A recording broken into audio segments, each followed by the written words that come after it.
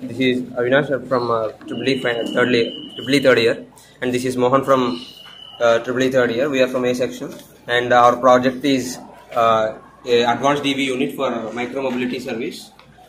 We generally know that micromobility service is specifically designed for local purposes, like around 50 kilometers.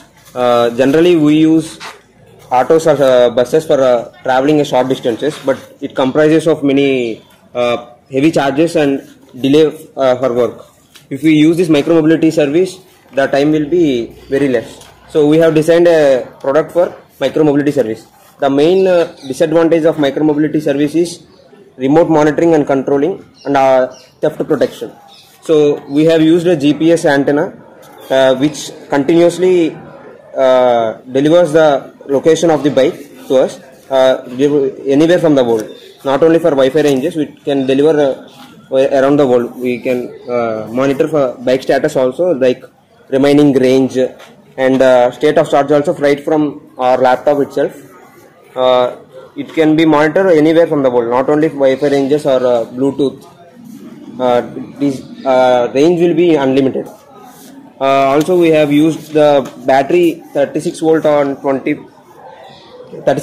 ampere hour battery, which can go up to 40 kilometers, and the motor we have used is 36 volt 250 watt hub motor, BLDC motor it is. So the whole electric bike can bear up to 120 kgs, and these are all.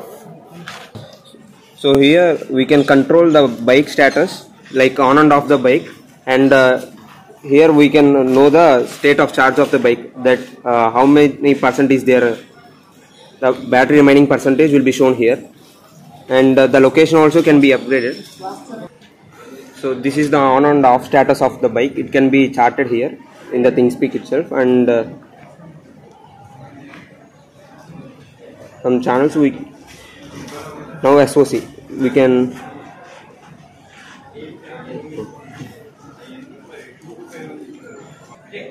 So here we can. This is the remaining percentage of the battery. It is 70%.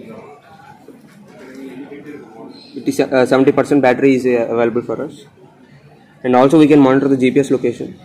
This is the speed. Latitude. This is the GPS locations. Latitude and longitude.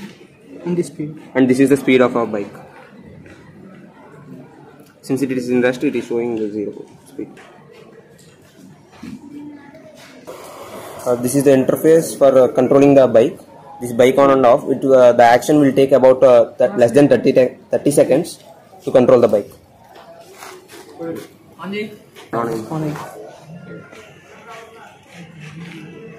Bike has turned on.